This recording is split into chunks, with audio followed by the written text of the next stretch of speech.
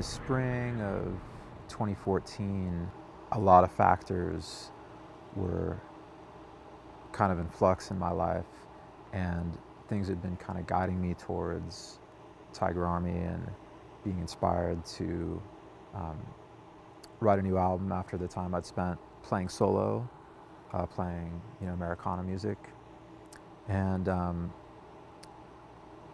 all wound up coalescing into this trip that I took through Arizona, New Mexico, with kind of the intention of kind of getting away from everything, getting inspired, and trying to write some songs. Ideas were starting to kind of percolate in my head about what the record might be and what some of the inspirations and influences might be. And I felt like I should go into the American Southwest. There's a highway that kind of goes north almost right after you cross the Arizona border. You're just on this 2-lane road. You can drive for miles and miles and nobody comes up behind you, and you don't come up behind anybody. And I can't count the number of times that happened. So it was kind of majestic. As I was driving, I saw this motel where we're at now. There was something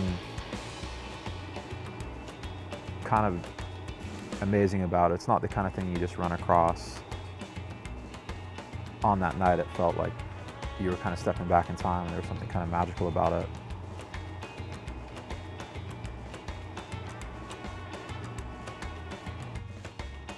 The idea that the desert is a strange place where unusual things happen, whether it was atomic testing in the 40s and 50s, whether it's a place that people kind of live by their own rules. I know that every time we tour, when I leave California and we start heading east, it was always really exciting for me to come into Arizona and New Mexico. And once I took that trip, the songs kind of poured out of me in a pretty short amount of time, really.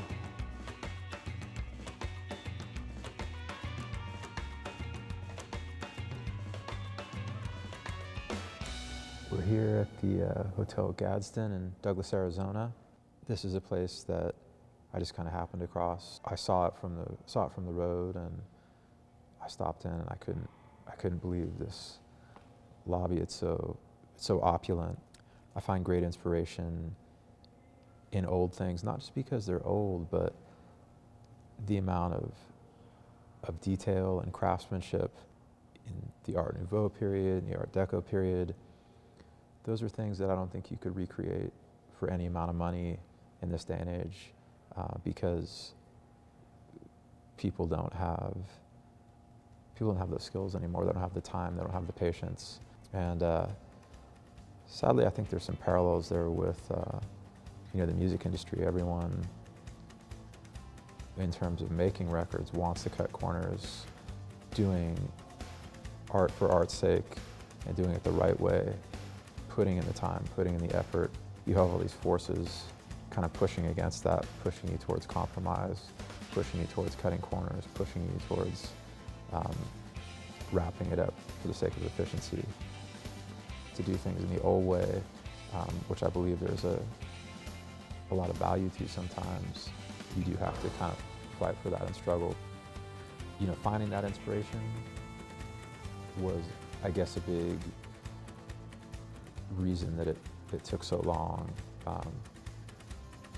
to do another Tiger Army record.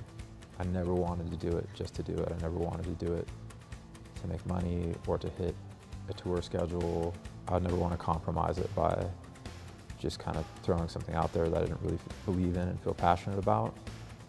But the downside to that is that it took a while to